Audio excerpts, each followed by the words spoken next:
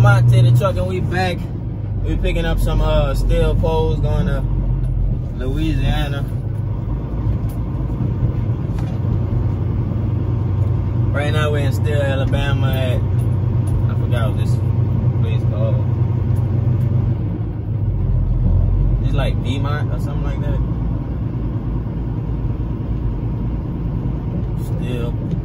Steel poles. Oh, that's a simple load.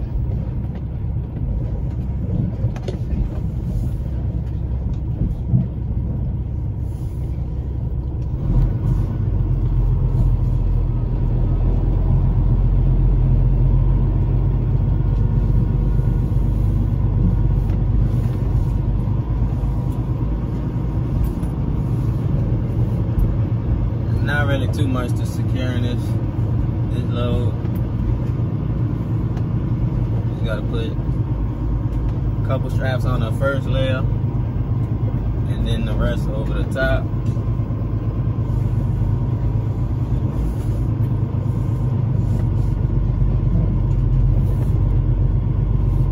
I'm second in line, so right now I'm gonna just pull right here. Let them load that TS8 truck, and then we just bag in from there.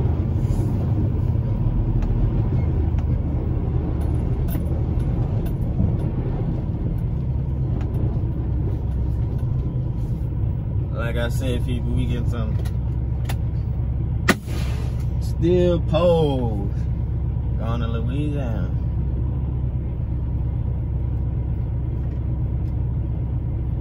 We picked up before this load, we picked up a coil at the same place in Culver.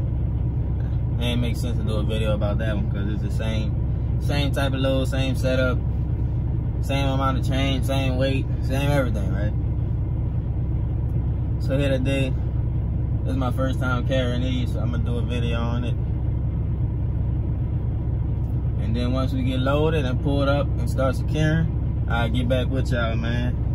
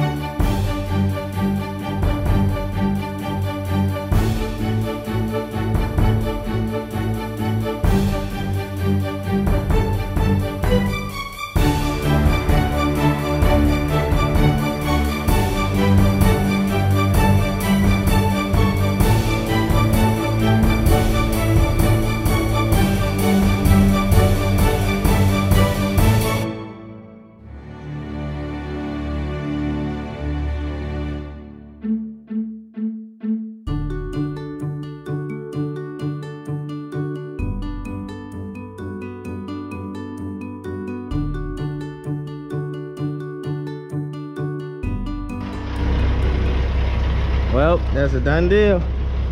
We here. I 1, 2, 3, 4, 5, 6. I got 8 straps on this load that only weigh 29,000 pounds.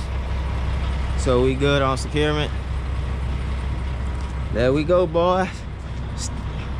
Still light poles. Headed to Louisiana. There we go. I'm a bit of a little neat freak. I wanted to move this one over to here because we gotta have 2 in the first 5 foot of the back in front of the load. But that's good. Right here, that's holding pressure down on all this, so that's pretty good. Probably over secure, but it's okay. Now we about to head in the office, get our paperwork, and we outie.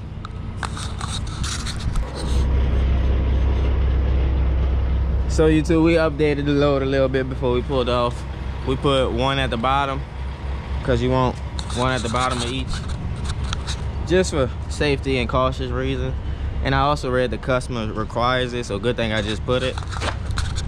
There we go. Now we easing out. Ready to roll. What's good, gang? What's good, gang? It's your boy DeMonte the Truck, and we back, baby. Y'all see the company shirt, huh? But yeah, we currently parked in at a Pilot. Strap still tight, so we good on that. We did a load check, probably about 100 miles or so. We always do our load check in the first. I do mine in the first 100 miles, but I keep an eye on the window. I mean, out the mirror to check the strap, see if it's flapping too much. But yeah, we got some light poles going to Louisiana. The interstate right there. I'm probably gonna zoom it in on the once I edit the video.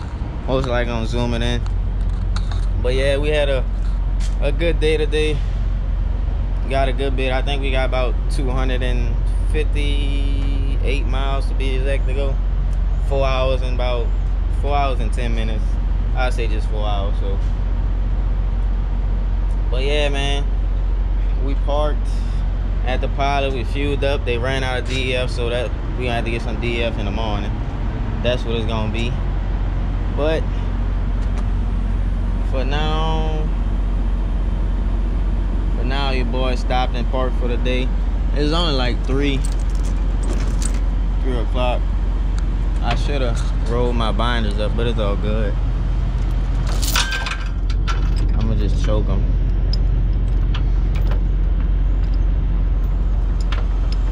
All the rest of them rolled up. I just got them. They not new, but I picked up a car yesterday in Culver.